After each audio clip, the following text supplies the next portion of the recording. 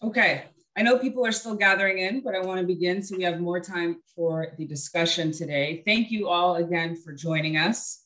We are kicking off today's event with a webinar around manufacturing and industrial that is attached to our Manufacturing and Industrial Deal Connect to happen later on this afternoon. I want to thank our sponsors and of course our speakers for joining us. We will get to introducing them in a second. For those of you who I have yet to meet, my name is Lena Dobreer. I'm the Director of Operations at Opus Connect. We're a lower middle and middle market M&A focused organization. We are membership based, and our members primarily consist of private equity firms, investment bankers, independent sponsors, etc. We do a number of events over the course of a year. I think we're doing closer to 300 now, given the virtual nature of everything. So if you're interested in learning a bit more about who we are, what we do, how we can help, please feel free to reach out to my colleague, Swayze Yancey. His contact information is below, and he'll answer any questions that you have. Today we'll be taking live Q&A. So as questions pop up, there we go, perfect. Please submit them in the Q&A bubble. Let's try to avoid the chat as much as possible. We will not be monitoring that. So please submit your questions in the Q&A bubble. Our moderator will be monitoring those, and we'll try to get to as many as possible. Now, these events, of course, would not be possible without the continued support of our sponsors, so we definitely want to give them an opportunity to introduce themselves, one of which is moderating, and the other is David Cohen of Sapient Investigations. David, I see you here. Please go ahead and introduce yourself and your firm, please. Good morning, Lena. Yes, hi, this is David Cohen. I'm the Managing Director of Sapient Investigations. We're an international corporate intelligence firm, and we are essentially an integrity company in the private equity space. We provide executive background checks on pretty much everybody in the deal ecosystem, from management teams, joint venture partners. We even work with large lenders on large commercial loans. We also have a very robust litigation and fraud division, and do a lot of kind of troubleshooting, I guess you might call it. Anyway, it's always great to be at Opus. We've been working with Opus for 10 years. It's a fantastic group, and I look forward to the webinar. Thank you, David. Thanks, Lena. Good to have you as always. Our next sponsor is Plante Moran, but of course, Craig Zampa is going to be moderating today. So we'll wait until we introduce the panel and for him to introduce himself. Before we get to the discussion, we have 2 poll questions that we'd like to ask of you. This will help us get an idea of who's in the audience, the first one. So I'm gonna go ahead and launch that first one. Please go ahead and submit your answers. We'll move through these fairly quickly. Are you an independent sponsor, investment banker, capital provider on the debt or equity side, service provider, or other? Let us know, and then we'll move on.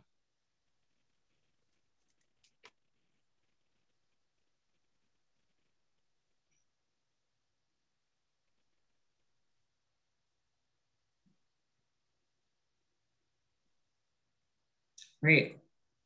So 12% independent sponsor, 47% investment banker, 24% capital provider on the debt side, 6% on the equity side, 6% service provider, and 6% other.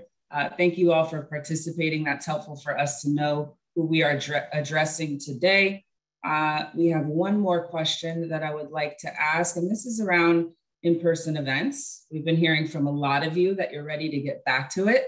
So are you comfortable or are you not? Let us know. This will help us get a pulse on the network, and then we'll move on to today's discussion.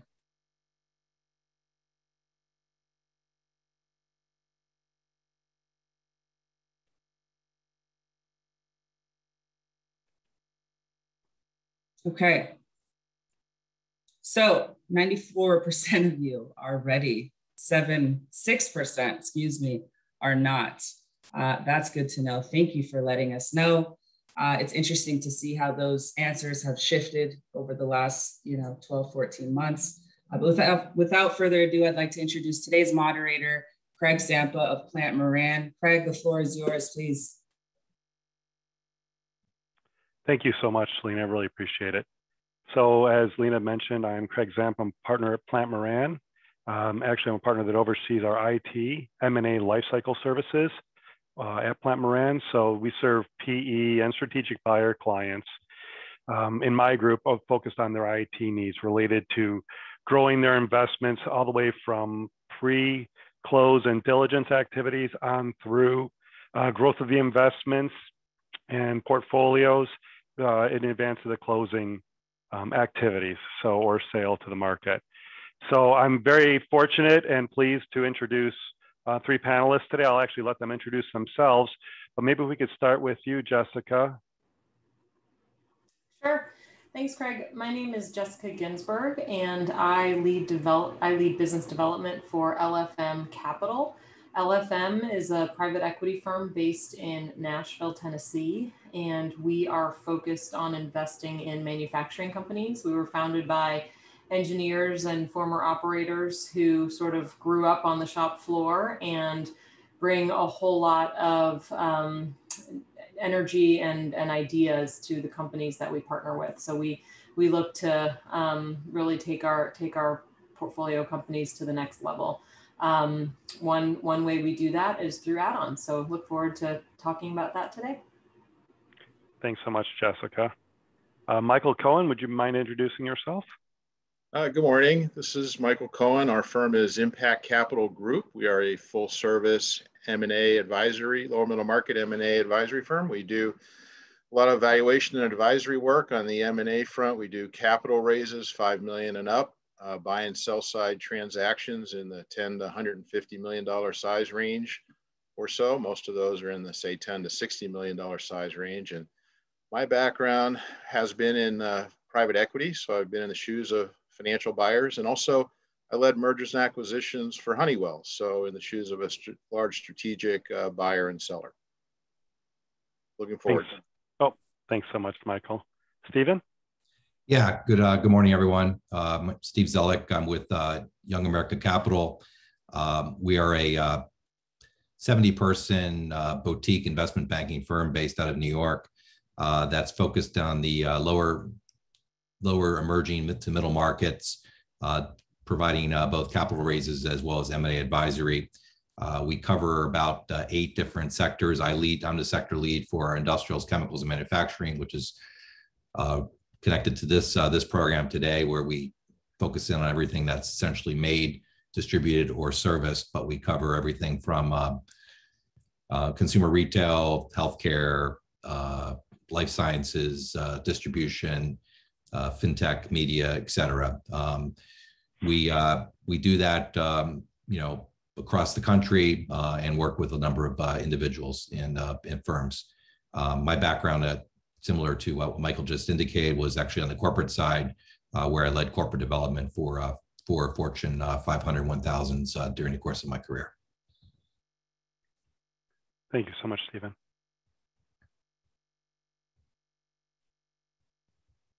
So I want to get into the meat and the materials of today so we can start picking the brains of our panelists and getting some really good insights from them. But today we'll be discussing add-ons and integration management with a focus on buyers in the middle market manufacturing industries.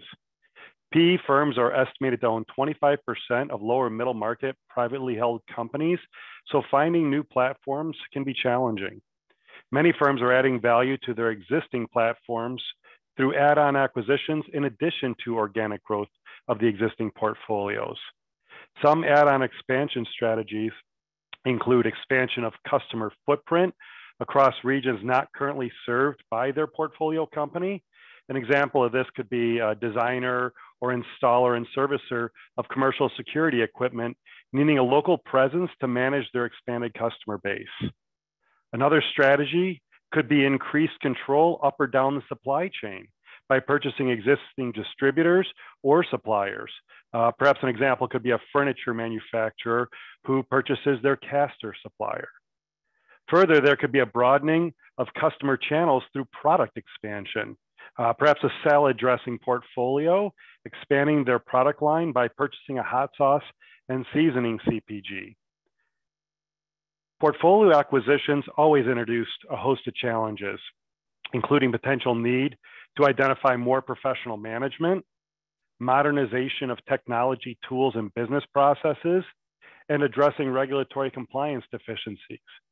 But add-on acquisitions bring a whole new host of challenges, like assimilating and reconciling employee headcount, or rationalizing technology, purchasing, accounting, and HR processes and tools for cost and operations efficiency.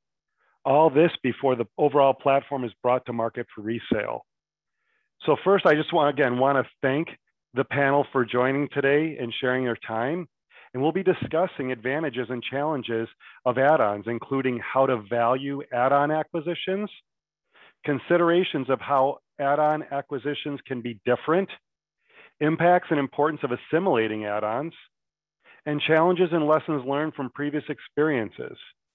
As Lena shared earlier, please submit any questions you may have for the panel throughout the presentation, and I'll do my best to address them or select them during the session and have the panelists address them. If you have a specific panelist in mind that you want to speak to it, then please go ahead and identify that in the Q&A as well. So why don't we go ahead and get started? I've got a handful of questions, and I'm actually going to start with Michael today. Michael, how do you value add-on acquisitions differently from other types of acquisitions?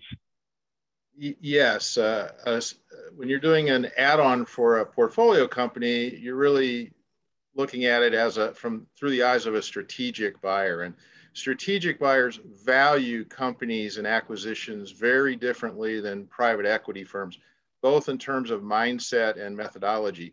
The mindset is different because when you're acquiring a platform investment, you're looking at the company standalone on an independent basis, and you're generally looking at focusing on historical results and using multiples as a valuation methodology. On the other hand, when you're looking to do a strategic acquisition or an add-on in order to add value to your portfolio in that way, the mindset's completely different because you're looking at a combined operation, a combined entity that has synergies. So the methodology is very different.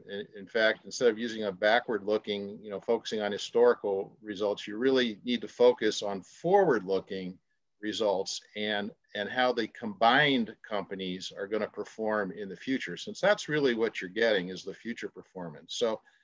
So the main tool that strategic acquirers use is DCF, which is forecast dependent, as you know. So in order to do strategic acquisitions, you need to have very strong intelligence about the market opportunities and in order to develop a forecast and revise the forecast that you get from target companies. Typically, the DCF analysis will include synergies, all the different types of synergies that Craig mentioned, from revenues to marketing to distribution channels, SG&A, consolidations, operations. So all of these synergies are evaluated independently, kind of separately. And in fact, so each synergy could have a cost of realizing the synergies as well as the benefits. So you can actually calculate an ROI for each synergy, or an NPV for each synergy. Typically, these NPVs are added together so you can get a complete view of the combined operations. So a financial acquisition might provide one enterprise value, whereas a strategic synergistic valuation will result in typically a higher valuation, enterprise value. And the range is typically 10% more for things like revenue and distribution synergies, maybe balance sheet synergies, on up to say 50% more for an operational or consolidation type of synergy. Of course, as Craig mentioned, in order to actually realize the synergies, the buyer needs to be completely committed to the development, creation and management and implementation of an integration plan. You really need to execute in order to realize synergy. So hope Perfect. That's helpful. Thank you so much, Michael. Appreciate that. Stephen, did you have anything you wanted to add to that? Yeah, sure. So yeah, Michael gave a rather complete answer there, and I would I would concur with pretty much everything he said. I think the things I would want to emphasize is that again, in coming from both thinking about this from as a corporate in my previous career, as well as a banker advising companies that are in PE firms and family offices that are out looking for add-ons, is yes, do your projections going forward, take a look at the synergies, keep track of them separately though, because I think the importance is you have to basically value the base business, and that's your bid for that, and then determine what portion or percentage of the expected synergies on a DCF basis that you're willing to pay. Because obviously, if you pay 100%, you're not going to generate any additional value for your enterprise and for your platform. Additionally, create that stage-gated process to effectuate the synergies. And then I know we'll probably touch upon this later in the presentation, but as soon as you've completed the transaction, if you are successful, bring the incumbent management team in on the process that you've gone through, give them the full rundown of it, and engage them as part of your ongoing team to capture the synergies and effectuate the change from both revenue as well as the cost savings perspective. That makes so much sense, Stephen. I mean, thinking about it is, on paper, we can identify these are all the things that we want to do. Here's the plan. Here's the strategy. We've got it all figured out. But at the end of the day, there's still people involved. And getting that management team on board, seeing the vision, and understanding that can be really, I'm sure, quite critical to the change management that's going to be required to get that objective outcome. Thank you so much for sharing that. So Jessica, as a representative inside of a private equity fund, what percentage of your investments are typically approached with a buy and build strategy through the add-on acquisition approach? It's a great question. And I would say, Craig, that, for us, I would say you really have to step back and think about how we approach our investments. I think some private equity firms have a very well-defined buy and build strategy, and every deal they do, they're gonna buy it with the intention to add on to it for, to kind of achieve various goals. We really look at each deal as its own. So when we buy a business, we don't come in on day 1 or day 100 with a list of 10 things to do and go knock them out. We really take, sort of a, slower intentional approach of, sitting down with the management team, identifying what the sort of, key growth levers are or should be, and then working together to achieve those. We find that, as the buyer, if you come in thinking you're going to execute on an aggressive buy and build strategy, but your management team hasn't sort of bought into that approach, it's going to be an uphill battle. So having said that, I think at the end of the day, just looking at the companies in our portfolio, looking at the companies in our platform and how we're approaching them, it's probably about half and half. I think sometimes, typically when we are looking at a deal, we try to identify what our operational agenda is, really as early as we can, because we feel like that will help us define our bid strategy and valuation and just, how we approach the deal. And so I think, if we can identify, that we are investing or looking at a deal in a highly fragmented market where there are ample opportunities to go in and do add-ons, that's certainly going to be exciting for us. We try to do some of that work ahead of time. Let's understand how many companies are out there and the size range we would be looking at. And then go after them. But I'll tell you, we've also found, we've gone into deals thinking that we were going to really put together a platform with a series of add-ons. And as we've rolled our sleeves up and gotten sort of deeper into it, decided, actually this one is really one where we're going to focus on organic initiatives first and not kind of go chase other companies. So it really depends is the answer.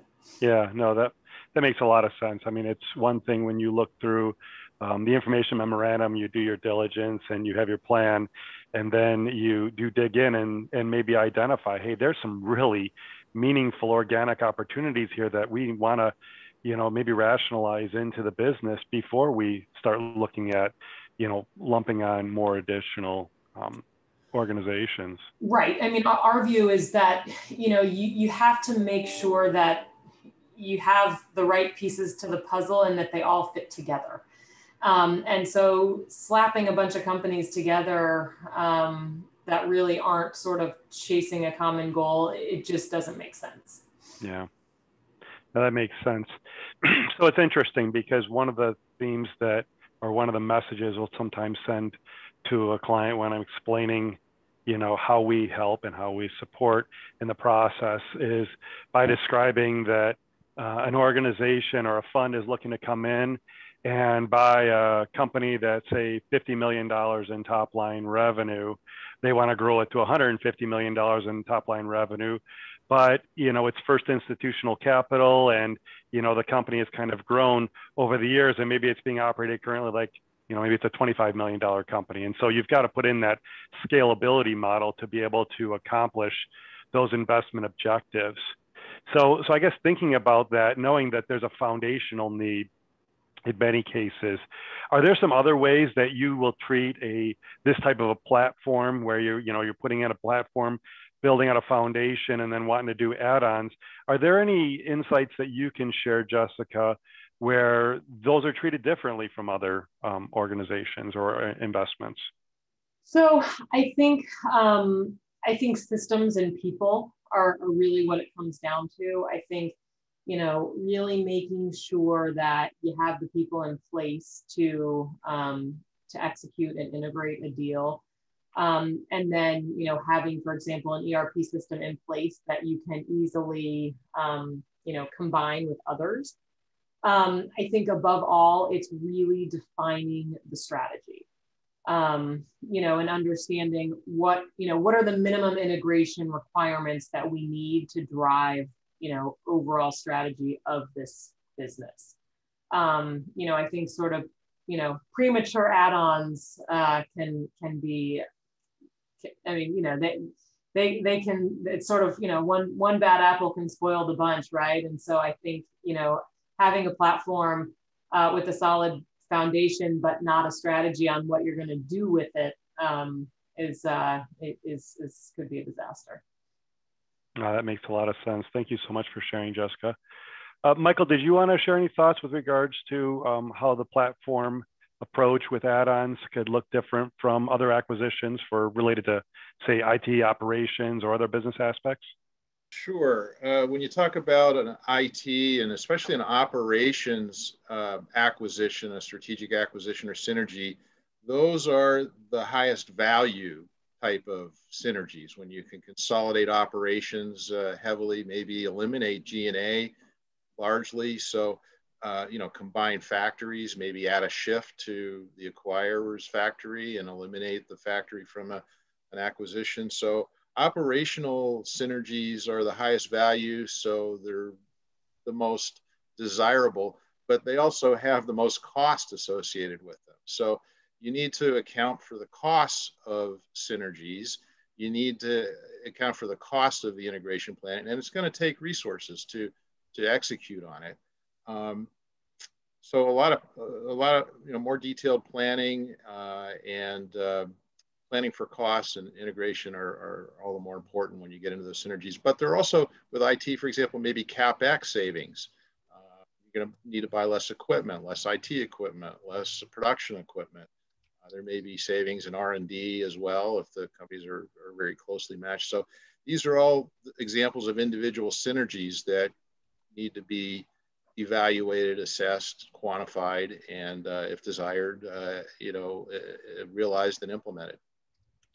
No, that makes a lot of sense. And it's something that I would say our team sees a lot on the IT side. And it comes down to the idea that, you know, organizations and talking with funds, I mean, in talking with funds, if they understand what some of that capital investment is going to be up front, they can prepare and plan for it.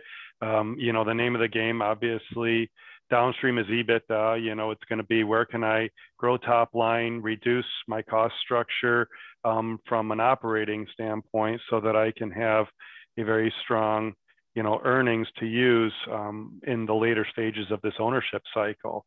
And so, you know, when we think about organizations that they're adding on and there's a bunch of different enterprise software solutions in place, well, every time there's a new ERP, from my experience, it's an entire set of organizational structure required. If you've got one company who's running an SAP at one location in their business, and then they've got another company that's running Epicor or Sage or Infor, the people who are doing procurement, the people who are doing purchase, sales, the organization that's managing that IT environment, maybe even on through HR and different operating aspects, it requires a different competency set, and the ability of rationalizing staff in that is a pretty big endeavor. And then, of course, you find yourself in a situation, and Michael, you may have seen this in the past, where you've got to do financial consolidation package implementations because it's all got to come together for flash reporting. So yeah, it's kind of fixing and right-sizing the middle of the business from an operating cost standpoint by putting in tools and structure to stabilize and standardize. Good. Stephen, Jessica, anything else that you wanted to add in relation to those thoughts? No, I think we covered it. Good. It seemed like we covered that one pretty strong.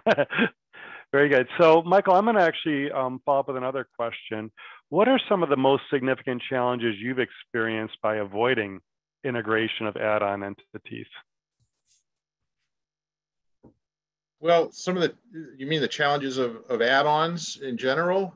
Of not doing an integration of them. So let's say you've got, a bunch of different individual entities that maybe you eventually want to pack up and sell as a group, but they haven't been assimilated. So they're basically all operating their own environments. Yeah, so the challenges that you face doing an integration are, number one, management commitment to doing that. I hear from PE firms that the incumbent managers they've acquired as a platform really have their hands full all of a sudden running a leveraged company, which wasn't leveraged before the private equity firm acquired them. So you really need to have management commitment. You need to have staff. You need to have an integration plan that is detailed and documented so that it can be managed and executed. Sometimes there are cultural differences too that are challenges. And there have been some famous examples of that in the large, pubco areas. When Hewlett Packard acquired Compaq Computers, you may recall that was oil and water. Same thing when AOL and Time Warner acquired Time Warner. It looked good on paper, but the cultures were so different, the companies never really were able to integrate and realize their synergy. So you need to also take into account culture and people, resources, integration planning. So lots to consider. Yeah, it sounds like we're kind of talking more like in that organizational change management piece. We do see a lot of times it comes back to, internalizing it with the people. So have you seen where the non-integrated model affected the overall enterprise value when we were trying to sell that group of entities? And is there any anecdotal information you could share related to that? I would say it could be viewed as a synergy for an acquirer, somebody who's going to go through the commitment to plan an integration and execute on it. It's an opportunity if the integration is possible but hasn't been done yet. There are savings from not doing integrations. One thing about the cash flows for an integration when you plan the cost of an integration is it means that the costs are controllable. So, for example, in the context of a public company like Honeywell, if we needed, if cash was short, we were a little behind plan one quarter, we could postpone an integration intentionally, delay it in order to realize some added benefits, let's say for the quarter. So integrations are also represent a controllable cost, but also a definable benefit that you may be deferring. So. Good, thank you.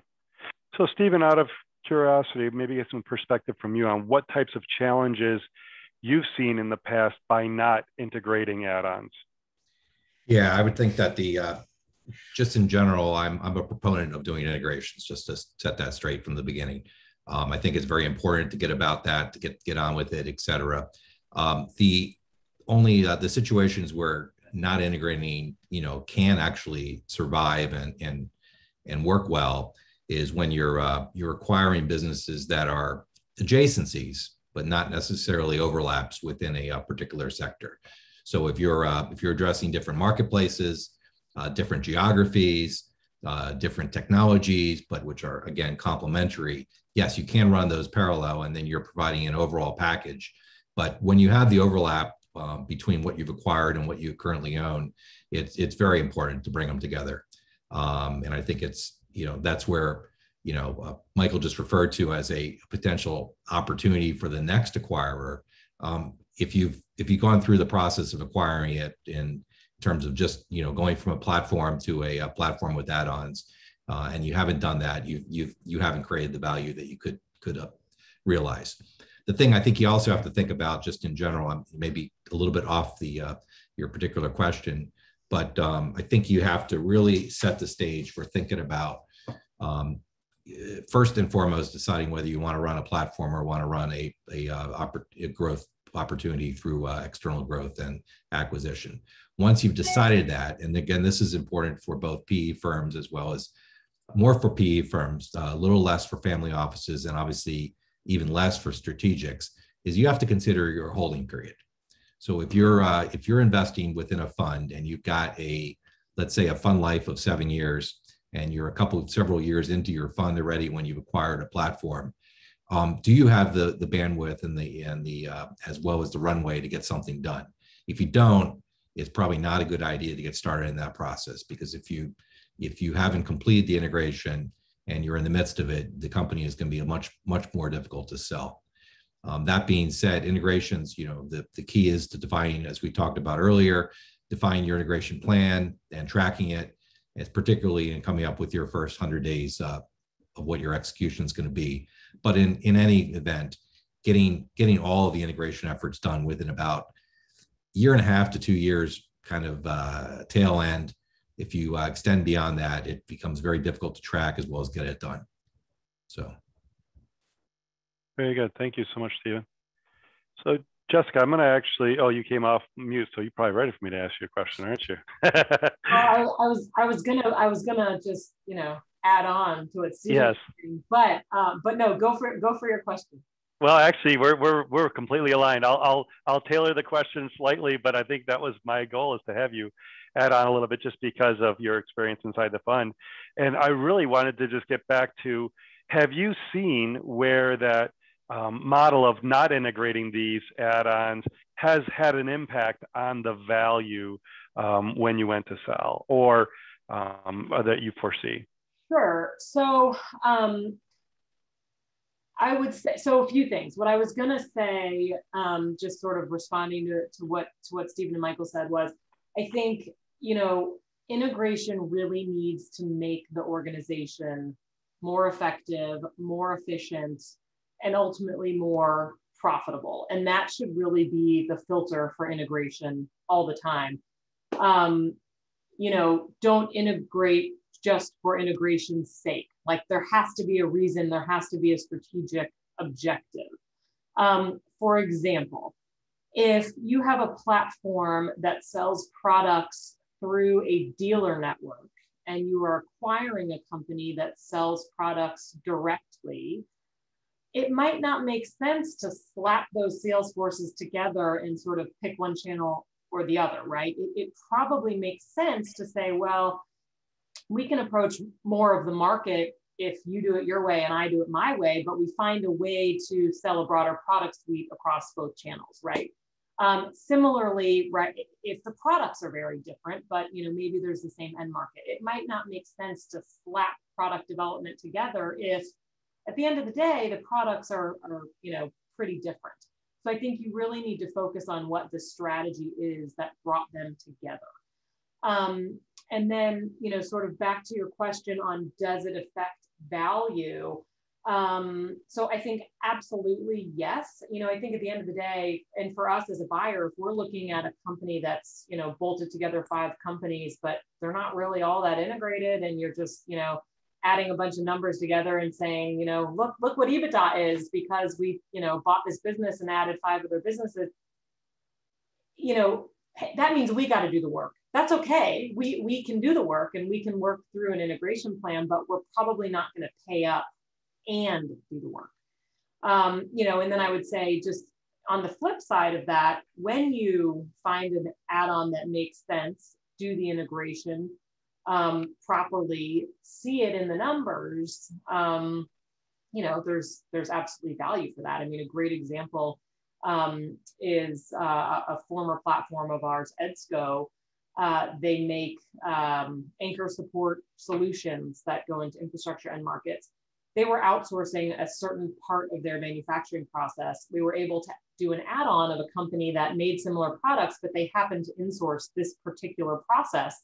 We were able to roll out that process across EDSCO's other facilities, meaningfully improve margins while also growing the top line. And so it was a win-win. Now, had we bought the business and said, hey, next buyer, you can do this, for them, that's a lot more risk, because what if it doesn't work, right? So when you put in the work and you have a strategy, it will absolutely pay off from a valuation perspective. Similar story with Eckhart, one of our portfolio companies. We have done, Eckhart makes basically, it's automation solutions, tools, and then, integrating their tools into an assembly line. And we bought the business. They were very concentrated in automotive. They had, some customer concentration within the end market concentration, but really great products.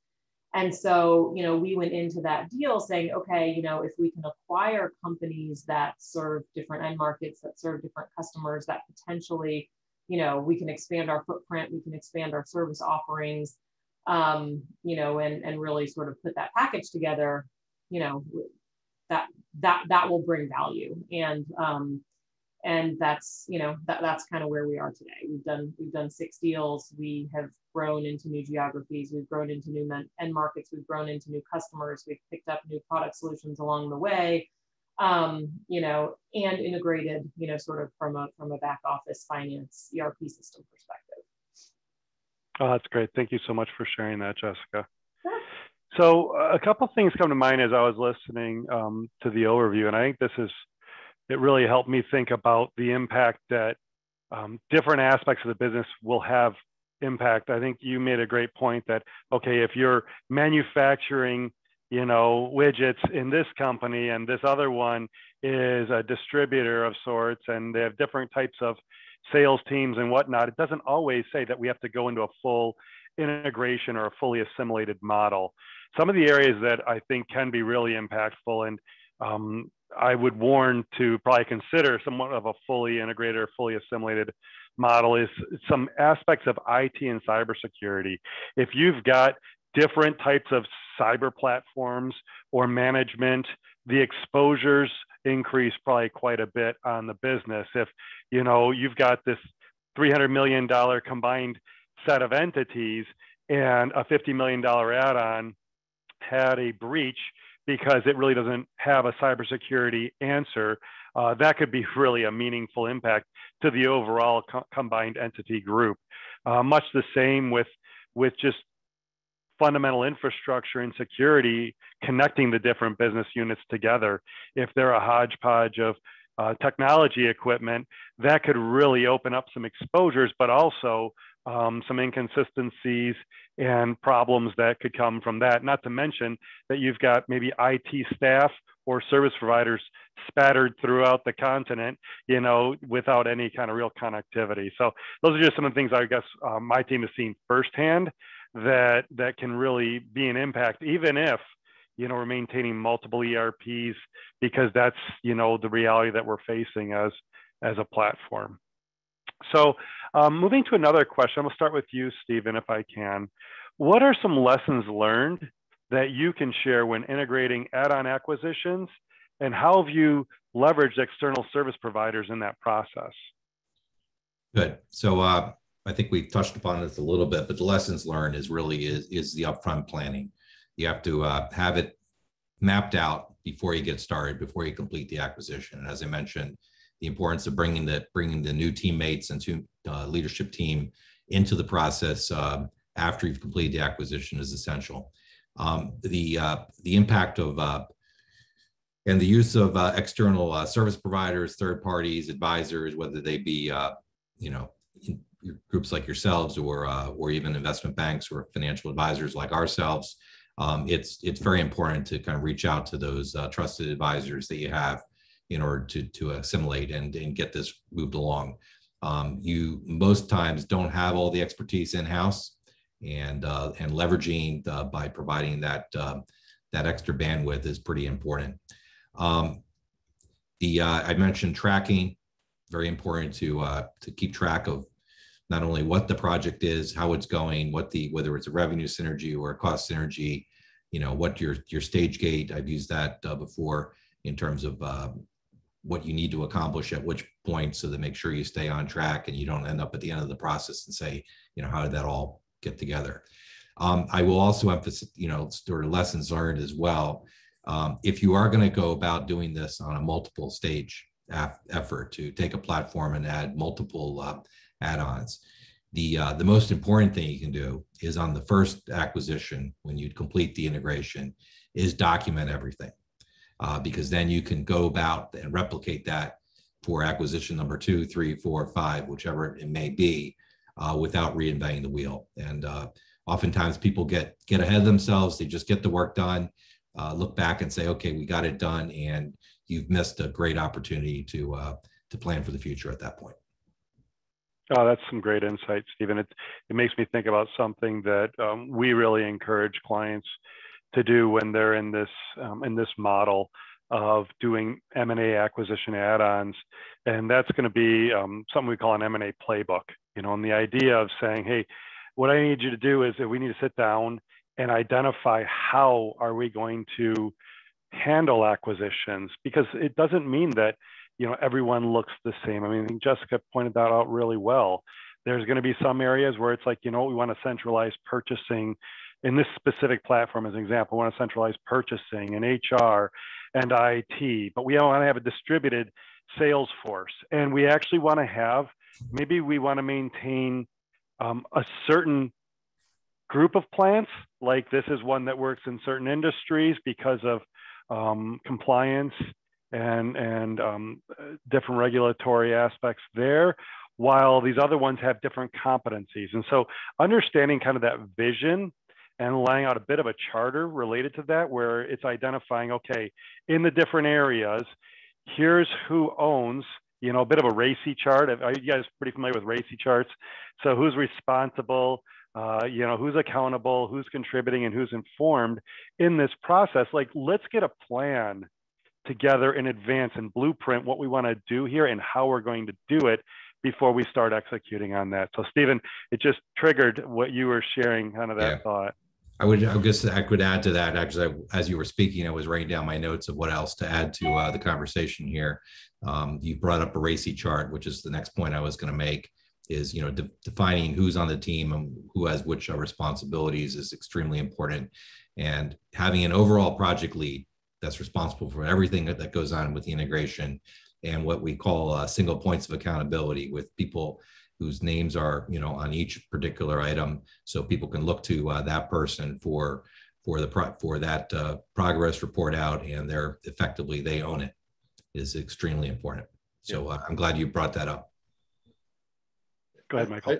I just thought I'd add one more tool that sophisticated acquirers use, and that is checklists. We had a 100-day checklist. And so, for example, item 1 on day 1 is change the bank accounts, who can sign checks, for example, and it goes on from there. So it's funny, we use this word, it's essentially governance, right? How are we going to govern this plan? And Stephen, you're referencing what I would call a core team and a governance structure of people. Maybe there's an executive board that obviously is going to be reported to. And if there's some deviations that we suggest from the plan because we have a different kind of acquisition, we have a way that we review those decisions to make sure that they are not deviating too far from that plan. And then, of course, Michael, it's the idea of, what are the tools that we're going to use in doing this so that we can avoid missteps? it's one of those ideas of kind of fool me once, shame on you, fool me twice, shame on me, right? If we get ahead of it up in the advance, then we don't have to make the same mistakes repeatedly. Jessica, I'm going to let you kind of wrap up a thought on this matter of just maybe some lessons learned. And I do see a question came in, so I'm going to go ahead and see what's going on there. Yeah, no, absolutely. First of all, completely echo all the comments about just make a plan. Who's going to do what? I mean, I remember when one of our portfolio companies did an add-on, a simple chart that was, you know, it was a list of jobs, and was it the platform or the add-on, you know, sort of which, you know, you're ultimately going to merge all these functions, but who's sort of the lead on each one. Overly simple, but it got the job done. You know, in terms of lessons learned, I think number one, have the strategy, lay out the strategy. Number two, make sure the right people are in the right seats to execute on that strategy. You know, if you are acquiring a business that, you know, has a lot of complexities in the numbers, make sure you have a good CFO, you know, in that chair, or that you know, hire someone like Plante Moran to work with you through the process. So I just think, you know, it all comes down to people, and either having the right people in the right seats internally, or in some cases, you know, hiring third parties, which we've talked about a little bit. Thank you so much, Jessica. And just, I guess, a quick shout out from the standpoint, Plante Moran is not just financial. We are full services. So, yeah, we do a lot of work in operational M&A as well. But of course, financial is an amazing part of our heritage too. Thank you so much for that. So Ronald had asked if you get a copy of the checklist, Michael. That was the question that had come in. And so as I think about that, you know, when I think about the different M&A task lists that we work through with clients, we'll start with like this huge kind of list, but then we want to boil it down to something that makes more sense specific to the organization, because it can look different for so many different kinds of companies that I'm not sure how a generic one starts out, but maybe Michael, if you want to share some perspectives there. And you're on mute. Yeah, thanks. Well, I agree with you, Craig. They're customized to the situation. You know, there are some, you know, kind of general things you would always do. Yeah, let's, you know, Craig is really the best source. I mean, you're doing this integrations day in, day out. So you'd really be the contact for that. Yeah. What I could do, Ronald, is I'd be happy to make contact with you, understand your situation a little better, just to probably most specifically address what you're looking for. Because, you know, when I think about a $20 million, you know, food processor, that list is going to look probably quite different than, you know, a $200 million clutch manufacturer who, you know, is owned internationally, you know, so it does vary quite a bit. But Ronald, I will follow up with you after this session to go ahead and talk more specifically.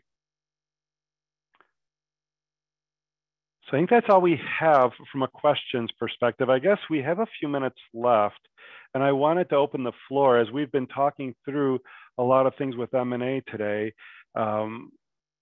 It would be great to hear some more perspectives if anybody wanted to share some thoughts around add-ons. I know, Jessica, you said you guys are working through some directly right now, and I know, Michael, you and Stephen have done some rather large strategic M&A work. Any other perspectives that would make good sense? Yeah. You know, I'll offer a few observations about strategic buyers. Number one is they plan to acquire. It's part of their strategic growth plan.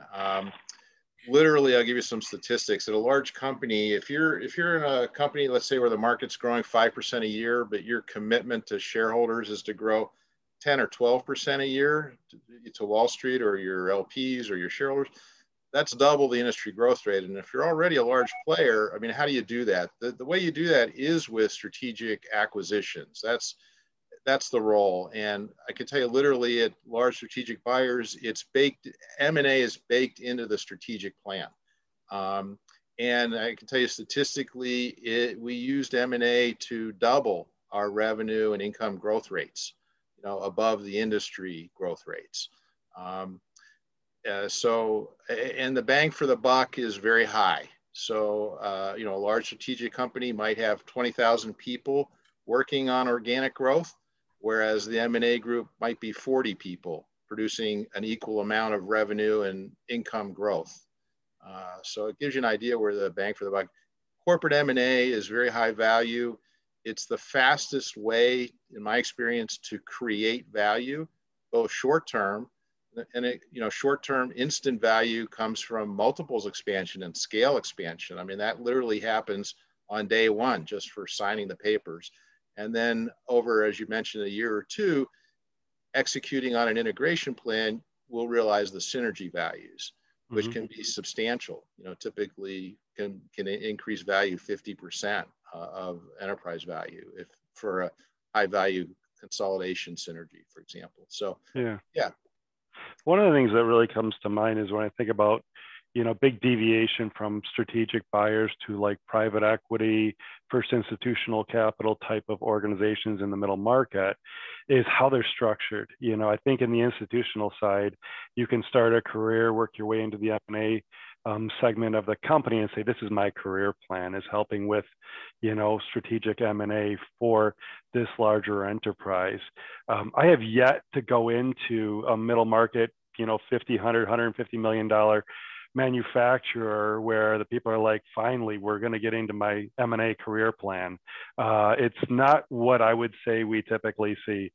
In general terms, what I've seen in middle market manufacturing, at least, has been organizations that have, they have Johnny on the floor who is the scheduler and planner for production. And we have, Gina in purchasing, and she helps negotiate and replenish materials and take care of all that. And we go through the entire organization and find out that it wasn't anybody who came in and said, my career plan was M&A. And when we start introducing maybe some of the shock and awe that tends to come with that a little bit, there's a real need for helping people internalize and digest that. And so that's one of the biggest red flags that I've probably seen raised in the M&A space, is saying, the good news is we've got staff, we'll just kind of add on the companies and we'll figure it out along the way. It could be a long, strenuous practice to do things.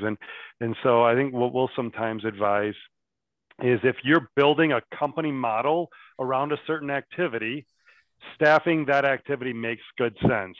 If you're saying I'm using it for some other aspect and it's more of a temporary model, it's usually a lot wiser to just make the investment in that short term, get the capital aspects out of the way so that you can really accomplish the business objectives without absolutely disrupting the career plans and activities of the people who are trying to move through the day-to-day.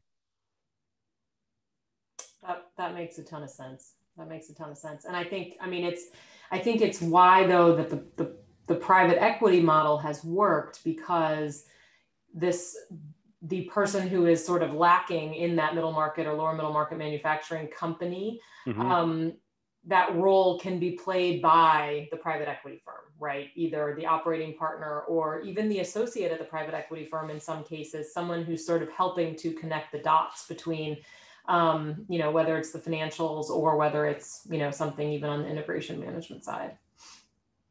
Great. Thank you. Yeah, Craig, to add to that, I know Michael referred to large corporates having big M&A groups, et cetera. You're correct that at smaller organizations, there's not going to be that wide span support.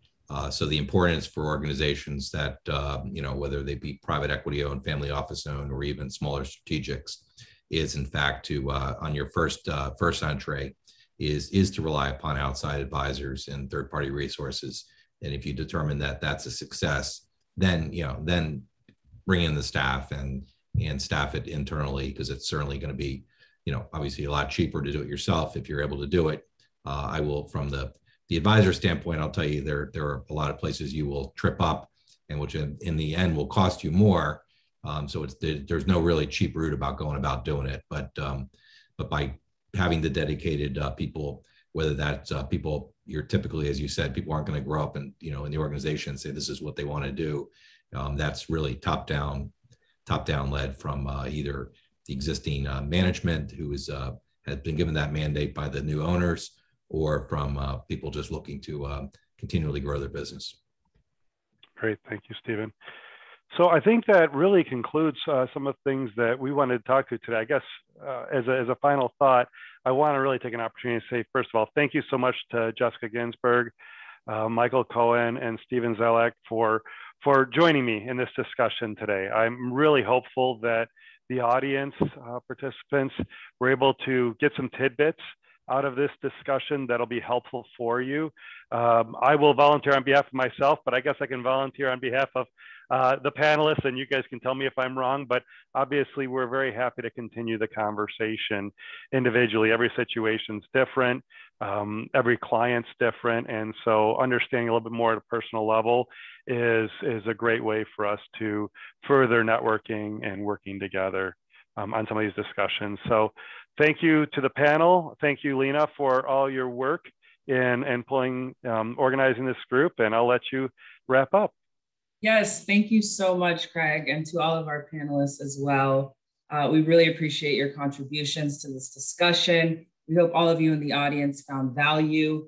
I'm sure that any of our panelists would be happy to follow up with anyone that has questions. So if you need their contact information, please feel free to reach out to me directly. We have a number of events coming up, but on the more recent or soon to come events would be July 15th. In 2 days, our fireside chat with Mark Geller of Happy Returns. He just sold his company to PayPal for a nice sum. So please tune in for that. For those of you who are participating in our Deal Connect meetings, you're going to want to log out of this link and log into the separate link that my colleagues circulated yesterday. But again, thank you to our panelists, to our attendees, and of course, our sponsors for your continued support.